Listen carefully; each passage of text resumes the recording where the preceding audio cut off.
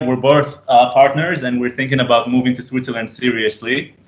I will give you a short background about ourselves.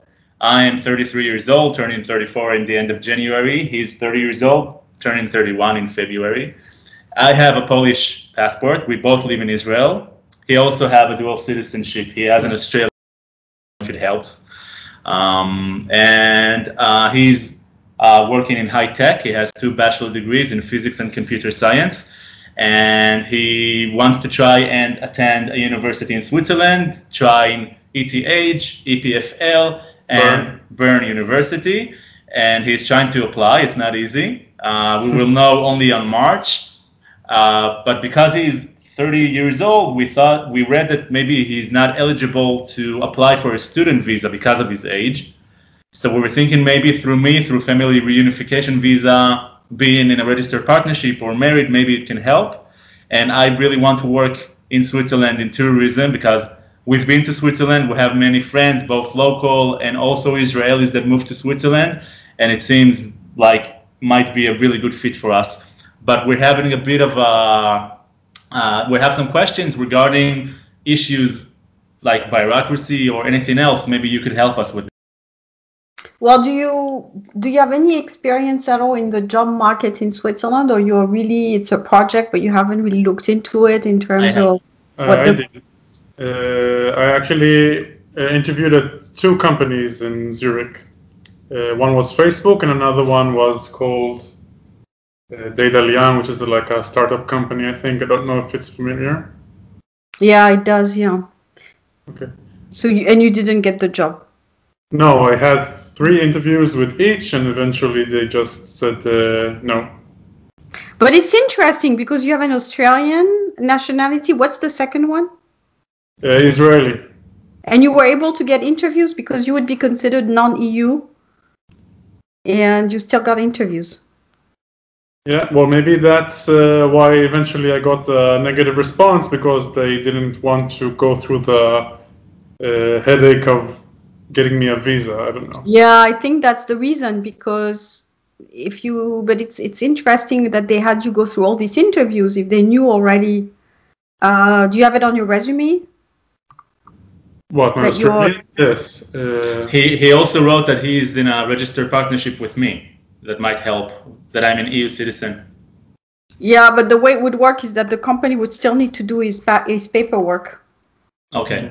Because you're not employed in Switzerland. So if you were to get a job in Switzerland, and then he would come as partnership, as you said, but if he's going on his own to find a job, then at this stage, you're not employed there. So he's going at it on his own, basically. So it's the first person, basically, that counts, that gets a job. So ideally, it would have to be the EU person that gets the job first. And then the non-EU would get the partnership reunitement. I can't speak reunion. Yeah. And basically that's how it works. So it's a little bit complicated. It's like which one is first, the egg or the? It's a little bit complicated to get a job. Of course, now with everything that's going on, also worldwide, it's complicated as well. To bring people from outside of EU. I think it's complicated from all ends. It's the visa, it's the paperwork, it's also the lockdowns and everything. So right now, I think people are just on a thing where they prepare. They just look at the market. That's what I tell people. Look at the market, see a little bit where you could be a good fit. I think probably you have a better fit because of the physics and the tech background. Because I say there's 2 ways, especially for to enter Switzerland. So it would have to be tech or diplomacy, the United Nations. So you would be probably a better fit. What would you be looking at in terms of the job market? Actually, what I used to do here in Israel, I don't think I would want to do it, or if I'll be eligible to do it in Switzerland. I've been working for the past 4.5 years as a news anchor on TV and radio, but obviously it's in our native language, which is Hebrew. Obviously, maybe together it can work out as a good fit. Me being legally capable of maybe scoring a certain job, even if it's not a high-paying job, just to get a permanent residency. And then through me, maybe he can go to school there, to the university, get his second master's degree that is Swiss, and maybe it will help him open up the job market for him, and maybe we will start living our lives better after he finishes school and he starts earning more money than I am. That's what we thought. Yeah, the thing is for you now, because the ideal way for internationals to get into Switzerland is to do something they have a lot of experience in. So right now, if I was to say your experience, your field or your expertise is news anchor, right? Yeah. So that's what you would be considered to do in any country, not just Switzerland. I think right now, employers would look at, okay, what is this person a specialist in? So to change careers, which is really what you're looking at, it would be complicated to do it in a foreign country like Switzerland. Probably the extra step, but it's also it would take a bit of time, would be first to prepare yourself for that transition where it's easy for you, meaning in where you are right now potentially. And then once you have acquired expertise, you have what I call a background tracking, where you can say, I've been doing this now for 1 year or something like that, and I have expertise. I'm good at it. You know, I'm an expert. Then the Swiss might be a bit more interested. But really, the best thing when you get into Switzerland is to already have a big expert background, the EU nationality, the languages, and then you have better market. The outside of EU would be if you have a really, really, maybe that's why you were contacted. Maybe you developed a product somewhere and they're really interested in that expertise and they would be willing to do your paperwork. But even sometimes, you know, that probably was the reason why they didn't keep you, is they were really interested in you. And then they probably checked with HR, because I know how it works. We always check with HR last, because I had the situation when I was working where the manager was really excited. I want this person. I want this person. And then, well, we need to get a permit, and it takes a long time for non-EU, more than EU. So it's several months, and probably now times doubled because of the lockdowns and everything. So they probably went to HR, and HR said, no way, we can't get that person. So yeah, it's unfortunate that there's this selection that's complicated for internationals to enter. So and right now, really what you're saying towards everything, I'm not sure they would be doing a lot of hiring anyways, even for people who are good at it and have expertise. So yeah, it's a little bit, I think probably your best bet would be, if you really want to be in Switzerland, is to try to enter a school there.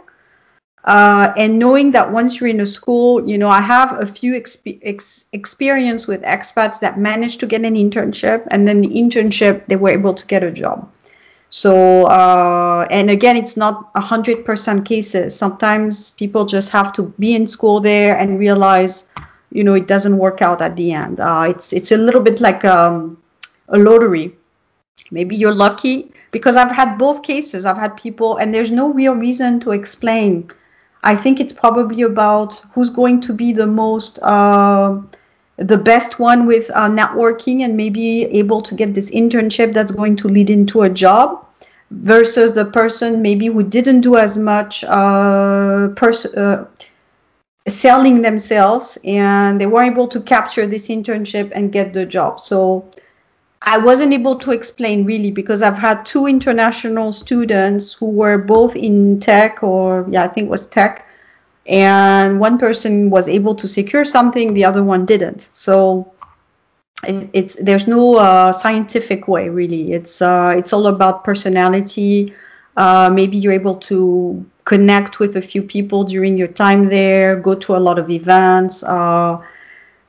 The big difference is going to be the ability to sell yourself and get into those local networks and try to push yourself. So I think, unfortunately, especially in technical fields, a lot of people are not very good at selling themselves. In Europe, especially, I studied in California, in the US, and I was really lucky because over there it's natural. You network from the time you're born, I think. Americans are very open, especially in California. It's very...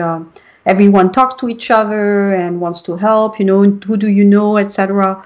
You can build up your connection very quickly. But in Europe, people are a little bit, especially in Switzerland, people are a little bit more standoffish, so they tend to take longer to warm up.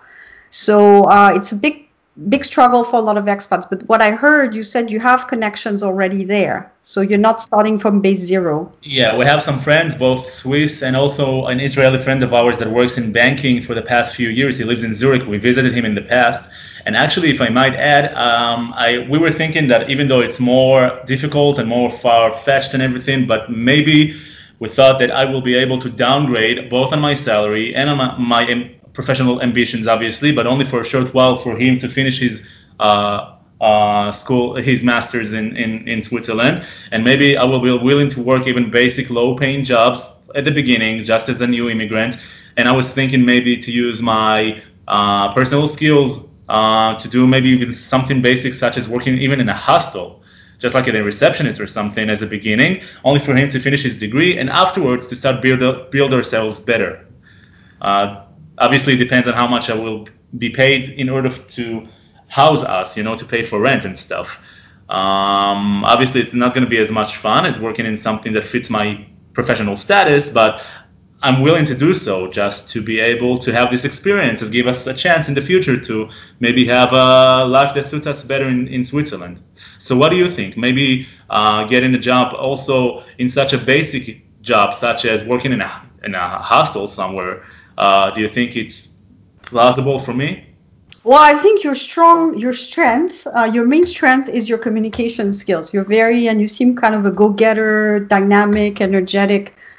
So I think it's all about, being able to find this person who's willing to give you any type, because you're saying you just want to do something, just to get a bit of a salary. So if you come to Switzerland and you're able to connect with a few people, but again, you would have to find maybe people in the same mindset as you. You say you have some friends already, maybe that you seem to, they're in the same brainwave as you, because again, depending on the person, they tend to be very strict, and everything is online now. You have to apply online and everything, so they tend to look at the paper first. That's what I tell people. If you go through paper first, you're not going to go through, but if you go through connections, then it's not about what's on paper. So maybe there's a way that someone would say, okay, I would do your work permit for EU. Again, with hostels, I would think that now with after the lockdowns and everything, there's going to be so many people that try to get those jobs and that are unemployed, and the Swiss want to get the unemployment down. So if I'm a person that's hiring for hotels or reception or anything like that, I would have to get the locals first. So that could be complicated if you have to go through a process.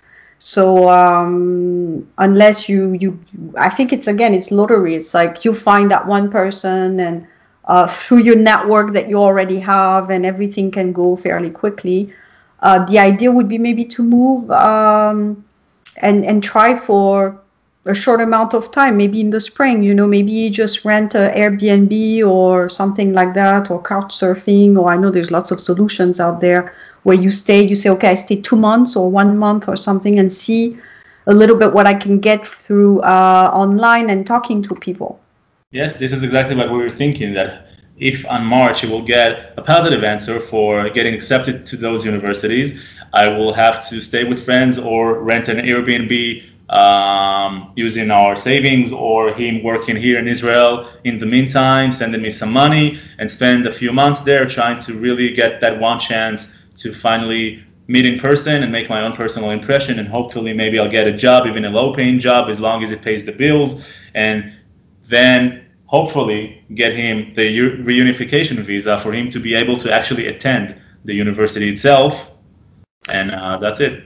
Well, both of you are very smart. I mean, sometimes I have expats who really dream, but they don't really have planning skills and really thinking things through. But you have good brains, the two of you. So it looks like you could probably find solutions, I wouldn't be worried about you not finding yourself on your feet, But trust me, I have some expats who, they run through the savings and they're really in dire straits. And unfortunately, that's why I always try to tell people, connect with me ahead of time so that I can tell you really the reality of it, because you can't just come to Switzerland and expect, that everything is going to be so easy. But it seems like you really, you have a lot of energy, you're quite dynamic, and you're a go-getter type of person. So and you already have, you say, a few connections, which signals to me that you're already able to even connect with people there, because it's a big challenge. It's a big challenge, and if you're able already to do this, then I think what you need is to spend some time in Switzerland to have a chance to grow your project locally, because again, everything goes locally.